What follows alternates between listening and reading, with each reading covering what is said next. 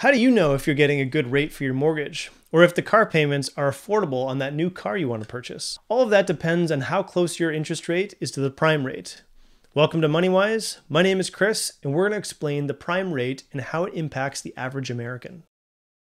Let's imagine the average American family. Let's call them the Johnsons. The Johnsons need a mortgage, but like most of us, they also have other expenses like groceries, kids' sports, and vacations that they need to afford. So how do they find a mortgage that doesn't break the budget? It all starts by knowing what the prime rate is. The prime rate is created by the big banks by taking the overnight rate, which we'll get to in a minute, and usually adding 3%, also referred to as 3 points. Banks then use the prime rate when designing loans for mortgages for their customers. If the bank rate is taking a higher risk by lending us money, they add more points to the prime rate. If it's a lower risk to the bank, then they add very little to the prime rate, and sometimes nothing at all. For the Johnsons, they need to know if they're high risk or low risk. If they're high risk, they should expect the bank will give them a mortgage rate that is much higher than the prime rate. Things that would make the Johnsons high risk would be a low down payment or low credit score.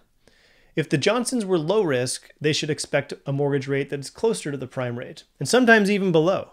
Things that would make the Johnsons low risk would be a large down payment, a high credit score, or even if they opted for an adjustable rate mortgage.